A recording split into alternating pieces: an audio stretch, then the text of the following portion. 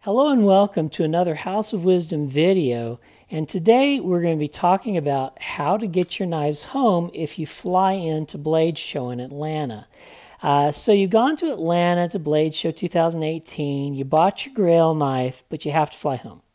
How are you going to get your knife home? The TSA is funny. They don't like you carrying weapons as a carry-on in your carry-ons, so they make you check them. Last year when I went to Blade, I bought 16 knives, and I made a video, Blade Show 2017 scores, and on the end notes I'll post it so that you can watch that. But I had a lot of knives to get home. Last year I drove, and so it was relatively easy. This year I'm going to fly, and it's a little more difficult. Like, I just kept going by tables. I went by Clyde Challonor's table, and he had a Talon out there in carbon fiber, and I said, oh, I've just got to have that one. And then I went by the Millet booth, and they had their Pachenko Hawk Orbit with that cool Pachenko cleaver-style blade, and the Hawk lock's kind of like a Axis lock, except a lot different. And I said, boy, these are made in limited quantities. I got to get one of those. And then there was the Brian Nadal Mini Typhoon, and it has these fenestrations and the cool mint-colored back spacer and the distinctive pocket clip that isn't held on by screws. It's just sandwiched between the back spacer and the handle of the knife. And so anyway, one thing led to another, and I walked away with 16 knives. And now that I'm going by plane this year, because I didn't feel up for driving, it's going to be a little more logistically difficult to get these back home. So the question I'm asking, and the one we're going to discuss today, is what's the best way to get them back? You can check them in the airlines. However, I always travel with just a carry-on. Unless you fly an airline like Southwest, which doesn't charge for bags, most of the mainline airlines charge you for a bag. For example, I'm flying an American, and they charge $25 for the first bag. So it would cost me $25 to get these guys back whenever I bring them back. The U.S. Postal Service, you can use them too, and either way you choose, it could be lost or it could be stolen. Sometimes it seems like there's a competition between incompetence and corruption with both institutions, and I don't know if the airlines or the Postal Service is winning this competition, but I want to tell you a story. I once had a friend who flew and was naive enough to place thousands of dollars in $100 bills into a checked bag, and when he arrived at his destination, surprise, all the money was taken out of his bag. And the thing you have to realize is the airline baggage scanners with their x-ray machines can see everything inside your bag in great detail. Now, 99% of these people are honest, but there's that 1% that are dishonest. They are very active, and they steal things out of your luggage. Luggage is routinely opened by the baggage screener. I mean, it's their job. They're there to check things out. So the dishonest ones, it's not unusual for them to open your bag whenever they see something of value and try to steal it.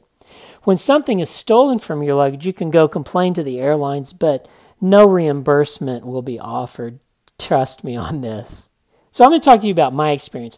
I really never travel with checked bags because they're lost so frequently and stuff is stolen out of them. I only fly with carry-ons. Even if I'm going for a week, I've learned to live simply, and I can carry a week worth of stuff in my carry-on. And even if I'm staying a month and I'm traveling internationally, I pack for a week and then I'll launder my clothes every week. It's not a big deal.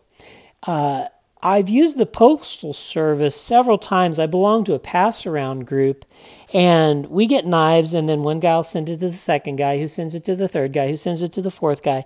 And I've used the trackable post office flat rate boxes and flat rate envelopes and have had great success with this. I've never had anything stolen, and they give you a receipt so that you can track it. So I've had good experience with it. So here's my plan, guys.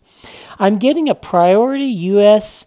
Postal Service envelope, and inside I'll be packing the knives in a priority mailbox.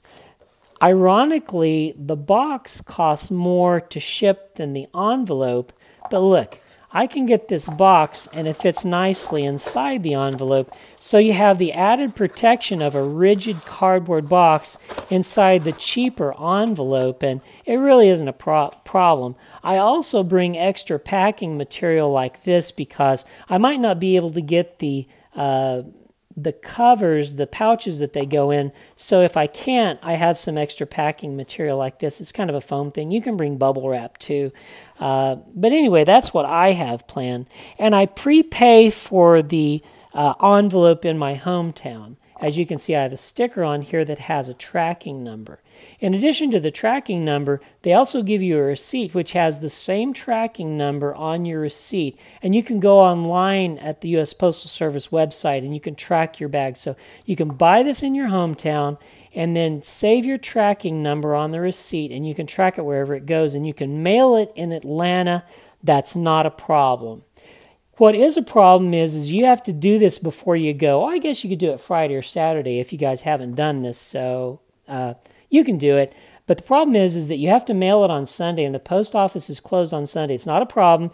You get your knives, you put them in this guy, you seal it up, and you bring extra tape, and you tape it so well that it could never open. And then you drop it in any post office box, and it'll make its way home, and you can track it with your tracking number all the way home. So anyway, that's my plan in summary. I get a priority mail flat rate envelope. I put a box inside with extra packing material. I save my receipt with the tracking number. So I'm interested in the comments section. I want to hear from you guys how you guys are getting your knives home whenever you go to Blade if you do air travel. And I know that a lot of the guys from the West Coast like California and Utah, you guys are going to be flying, you're not going to be driving. So let me know how you're approaching the problem if you have any better ideas. And that's the video for today. Like and subscribe if you haven't already. And we'll see you on the next House of Wisdom knife review video.